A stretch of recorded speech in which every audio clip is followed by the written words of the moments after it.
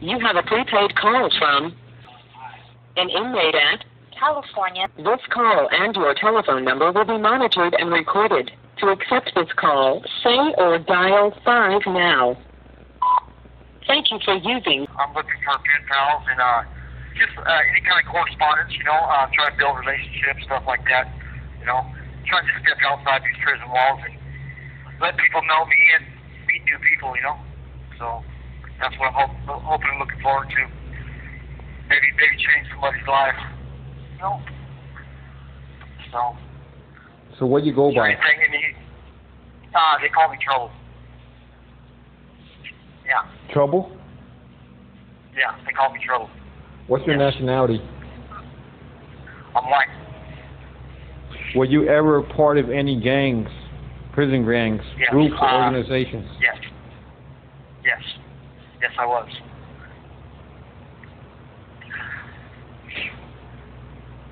Where you from out here in the streets? Yuba City, California. Born and raised. I was born in Yuba City and then live in Oliver, Linda, Yuba City, stuff like that. This call and your telephone number will be monitored and recorded. What made you join the organization? Well, at first it was just doing time. I started doing time in YA at 13. I never had any kind of dad, father figure, or anything like that.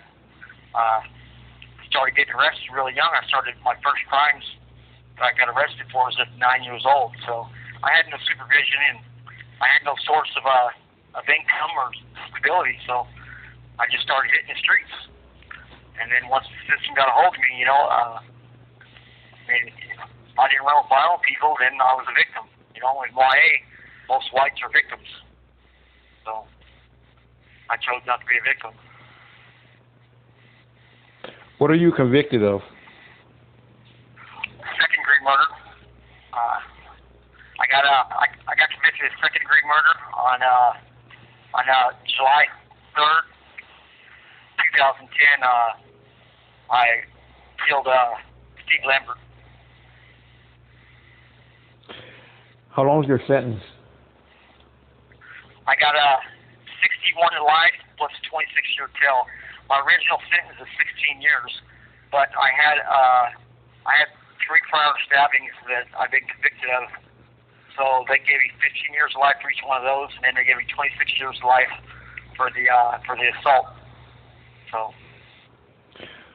When you first got sentenced, how you feel about it, and when you first went to prison and hit the main line, what was your mentality?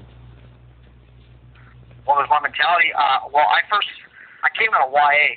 I left YA, California Youth Authority at 19. They tried to get me to stay there and do it till I was like 25, but I chose to go to prison instead. I chose to go to prison instead, and so my mentality was fuck it. I came out of YA. I didn't care. In YA we fought all the time,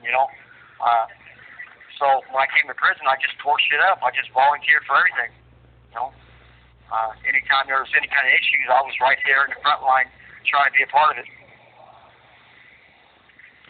What exactly is your position within the organization?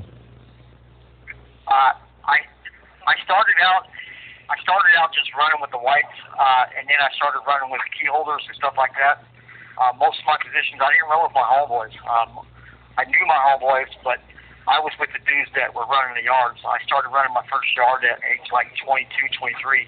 I ran Old Folsom at that age, but I had to support most of the lifers and most of the like the big cars, like the Sacramento cars, the Modesto cars, the Stockton cars. They all pretty much allowed me to be in that position. But as I moved up, everything got to go through the brand, So once I started doing shoot time and rubbing shoulders with those dudes, I started accepting responsibility from them. So my mentality was, fuck it, though. I never thought I was getting out. There was a lot of shit that I had behind me that I was feeling bad about, When I was in the lower level prisons, I was just nobody, I was a YA kid putting in work, volunteering for everything. It was really nothing. It was pretty violent coming out of YA, so everything that prison had to offer, like on the lower levels, was actually kind of easy. You know, it didn't get more serious until I hit the more serious prisons like Corcoran, High Desert, Salinas, you know, places like that. It didn't get more serious until that time. So, and then that's a different kind of ball game. You know, then you start rubbing shoulders with dudes that are actually in there for murder and more serious crimes. So, and then they're never getting out. I was under the impression that I was never going to get out. I didn't care, so that was my mentality. Can you elaborate on what kind of tattoos you have, and do you earn them in any way, shape, or fashion? And can you, if you can you explain how you earn them? If you can't, then that's fine. Well, my whole body's covered with tattoos. I've actually had my head, neck, my hands removed, but then I wouldn't put everything back on. When I was fighting my murder trial, I took off a lot of my tattoos to try to. I was trying to fake out the jury, to make them think that I was a different kind of guy. But it didn't work. But like most of my tattoos are just typical prison tattoos. The only ones that really matter, I have an angel on my shoulder. That's from my grandparents, and then my swastikas, my lightning bolts. Those are the only things that have to do with my political outlook. You know, and swastikas you don't really have to earn. You just got to believe in them. A lot of prisons and a lot of people are just putting them on them nowadays. I'm a tattoo artist. I've been a tattoo artist most of my life. I've actually worked in the industry on the streets and all that stuff. I don't do those political tattoos just because of that. But like mine, I actually earned them. I earned my bolts when I was 17. I came out of YA. My homeboys put my first set of bolts on me. But those all come from violence. You know, you have to put in work to get those. A lot of people are just putting them on now, but I actually earned mine. They're on the inside of my arm, so they're not really where you can see them, and they're about the size of my bicep. And then I have swastikas and stuff like that, but you know, they're all over my body. But that really doesn't matter. You don't have to earn those. I have an Iron Cross, and that's pretty much a Medal of Honor. You know, I have that on my head. It's pretty much. It's first class, so it's pretty much you get those when you work in the trenches. So, like if you're really involved in the movement, that's how you get the first class. So that's pretty much all that matters. Everything else is just prisoning. Were you ever a validated gang member? A validated gang member? Yes, I'm actually. I have an FBI number, and I've been involved in an organization. I was originally, they were trying to validate me as a skinhead before, as a Nazi Little Rider. But in 2001, I was taken off the prison line. I was taken off the prison line in High Desert, and I was validated as an associate to the Aryan Brotherhood. And then in 2003, I was officially validated as Aryan Brotherhood. So it's actually on record. It's actually on file. So. And there's an FBI number to it. How did they validate you? What proof or evidence did they have to validate you? The system can validate you for anything. Association. I was running yards. I was calling hits. Pretty much, I was one of the hit dudes on that yard. And those yards, the 180 yards, you can't run those yards without the Aryan Brotherhood's consent. You know, you have to have the Aryan Brotherhood's consent. And that's how you get in that position. That's how the system got me. I was making calls, and I decided I made some calls where I told anybody turns down any mission, anything like that, I'm going to have them hit. When I made that decision, I put that mandate that everybody puts in work, even the Christians. That's when they took me off the line. That's when they officially took me off the line, and they had enough evidence through H12s and stuff like that to validate me as an associate. Okay, did you do an indeterminate shoe, and where you do an indeterminate shoe at? I started my indeterminate shoe in 2001 in High Desert. I done my indeterminate shoe until 2004, and that's when I debriefed and stepped out. I stepped out during the RICO. The RICO was going on, in 2002, 2003. The brothers that brought me in was Tank. His name's Mike, out of like Hayward, the Bay Area, and Blue from Sacramento. Those are the two that sponsored me. But when they brought me in, it's during the RICO Act, so the books are supposed to be closed because there was a lot of inner house cleanup, and I would have been hit anyways if I would have stayed in, just because all the brothers that were staying in California were on different pages than the ones that were going to the feds. So there was a lot of turmoil at the time, and the books were supposed to be closed, but they weren't. Everybody was doing their own thing. What are the rules and regulations of the organization? This call and your telephone number will be monitored and recorded. It's brand before anything, but we have a lot of dealings with the mob and other organizations. But you know, they say a lot of things. But as of right now, a lot of things have changed. A lot of the rules that we applied and that we sent people on missions for and stuff like that, they're all changed now. The brand in California is not the same. We actually, the ones that, like a lot of these I associated with that decided to drop out or went to the feds, no longer consider the brand in California a valid gang. So in the feds right now, California is not part of the brand. So they would have to have problems if they were to step into the federal system. There's actually a separation here. Okay, what constitutes an individual being removed from a yard?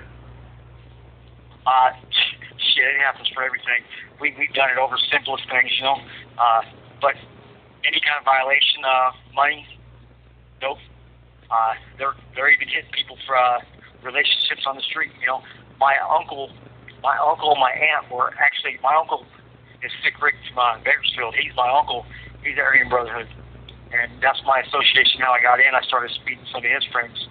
But they were involved in the shooting in '89, stuff like that, where they targeted CDC officers.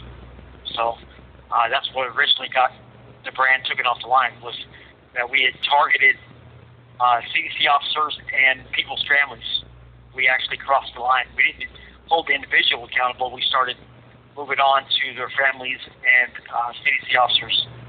So that's what got us validated. But you can get hit over anything.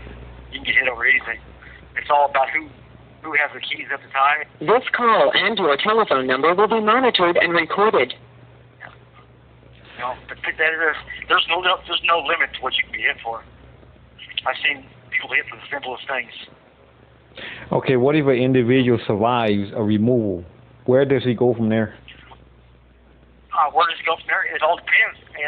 What they're allowing buybacks right now. I don't approve of that, but they're allowing buybacks where you can buy your way back in. And it costs around $10,000 in the support of your homeboys and stuff like that. Because there's a lot of things that don't make sense as far as like when people were removed. A lot of it was personal. There was really no major fuck up.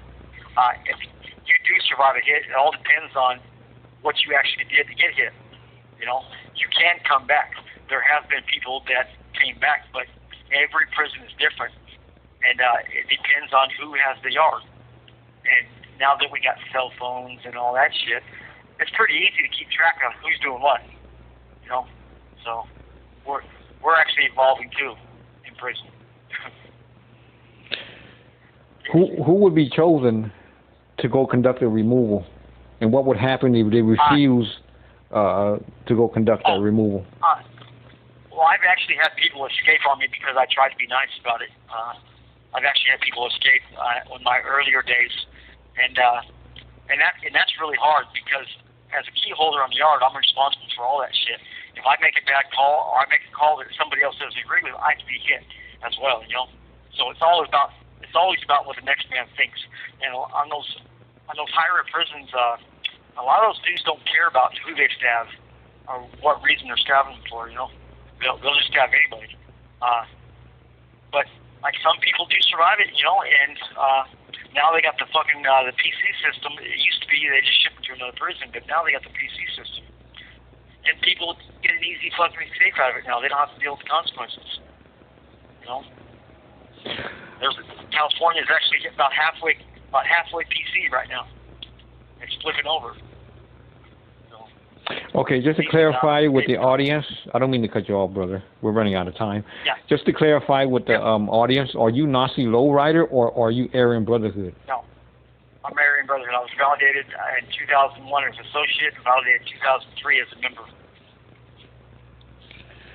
Okay, what do you have to say to the youngsters out here that's involved in gang activity or thinking about joining a gang? Well, a lot of these kids don't understand what the gangs actually are. But I have younger siblings like my sisters and all them. When I got out of prison, they were flying red rags. And even like my son was flying a red belt buckle with had a 14 on it. You know, and I had to sit him down. It was my fault. I didn't raise my kid right. I was always in the system, so I didn't really hold it against him. But I was pretty hard on him. But for these kids out here, man, you got to make better choices. I made it all the way through the system. I made it to the top, from the bottom to the top. And I can tell you that in the end, it's all about the last mistake. It's all about the last mistake. That's what's current. You know, you can do good all the way through it, but you're going to make one mistake. And that one mistake is going to undo you. You know, I'm sitting here with life. If I can do a lot of things different, I would. You know, I'm missing my fucking family. I'm missing my kids. I've never seen my kids raised.